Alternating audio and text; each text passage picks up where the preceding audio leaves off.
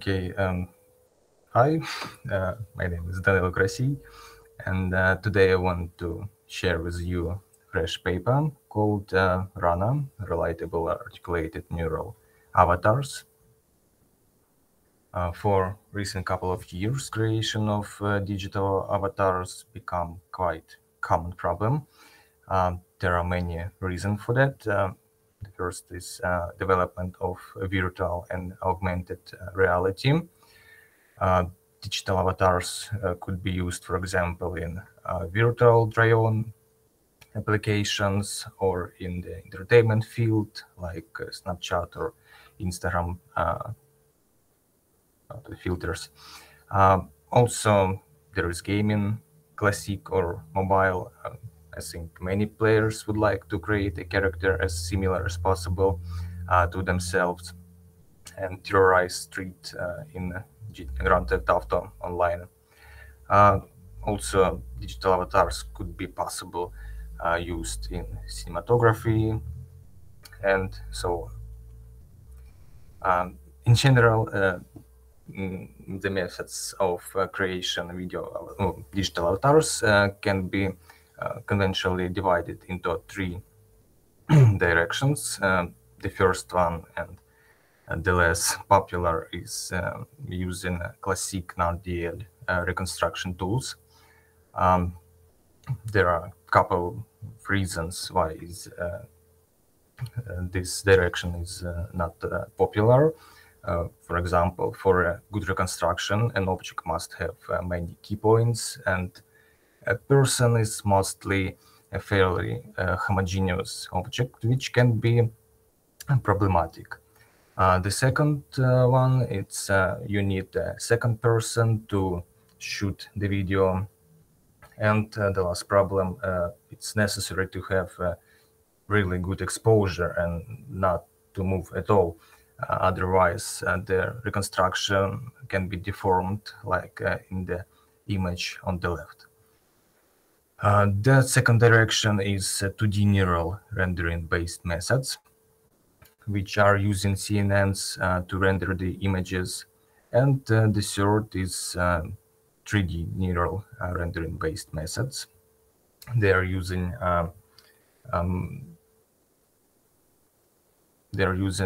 narrow radiant fields to represent the person and render the target images using volume rendering methods, volume rendering.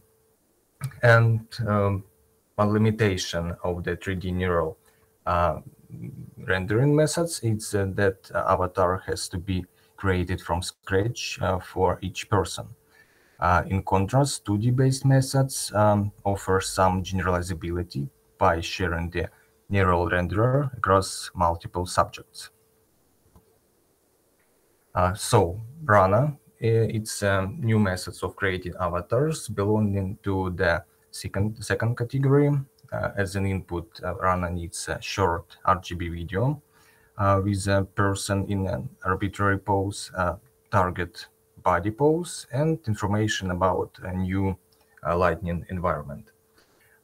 And as output, we get a photorealistic avatar, which can be animated in any body pose and viewpoint.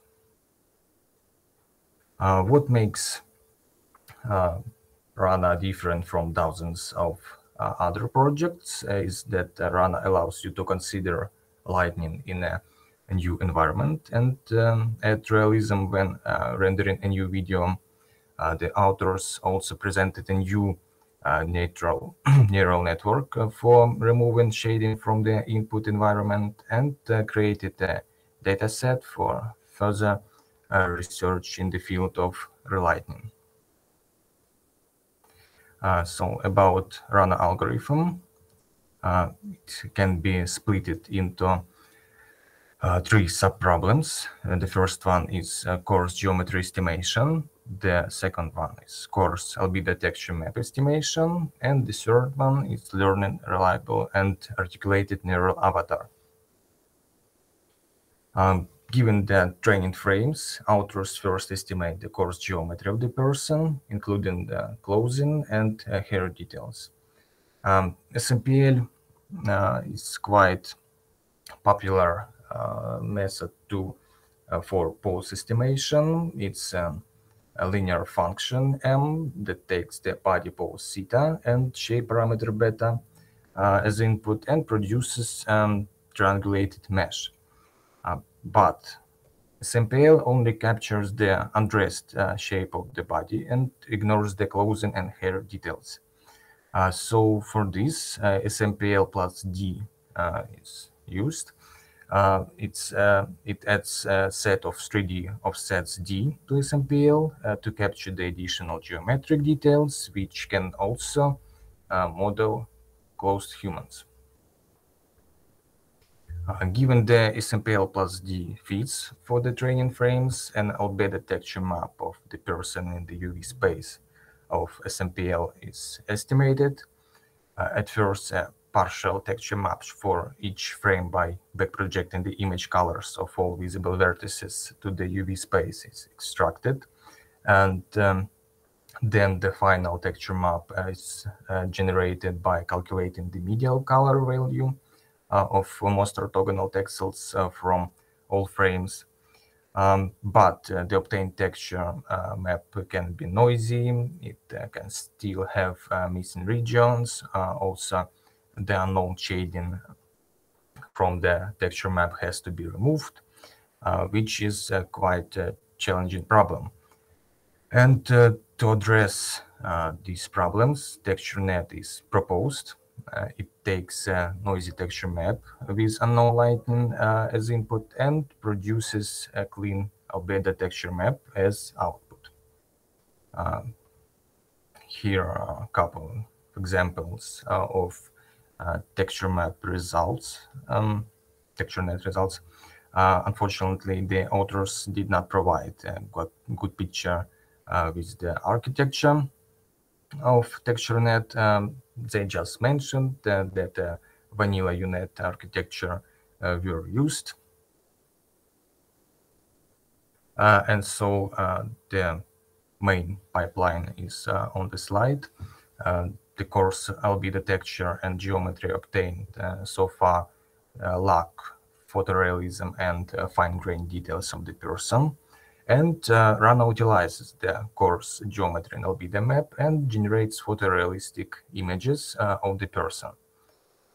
At first, authors augment the coarse geometry and texture with learnable latent features to capture fine-grained person-specific details.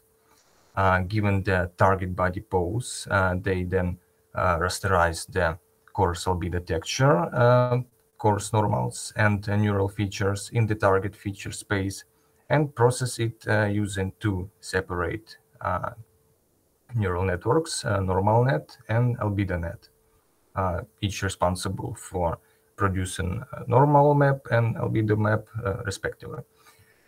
Finally, given the target light, spherical harmonic lighting is used to obtain the shaded image, which is applied to a refined albedo map, and final shaded image is obtained. Here is an example of created avatar and its animation in novel body poses and lighting. Also can be seen on the right intermediate results with coarse mesh and coarse albedo map to compare with final Rana results. An interesting application shown on this slide, Rana can be used to combine avatars which were captured from in different environments and combine them in the one novel environment with consistent lighting.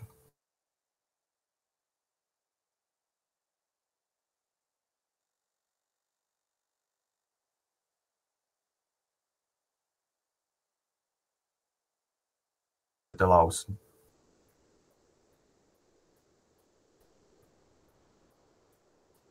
Oh, sure. From this slide? Or Oh, yeah. Since Rana is the first neural avatar method that allows novel light and pose synthesis, authors created custom baselines to compare uh, Rana performance. The first one, it's SMPL plus D. Authors rasterized the SMPL plus D mesh normals and albedo texture in target body pose and used spherical harmonics lightning to generate the shaded images.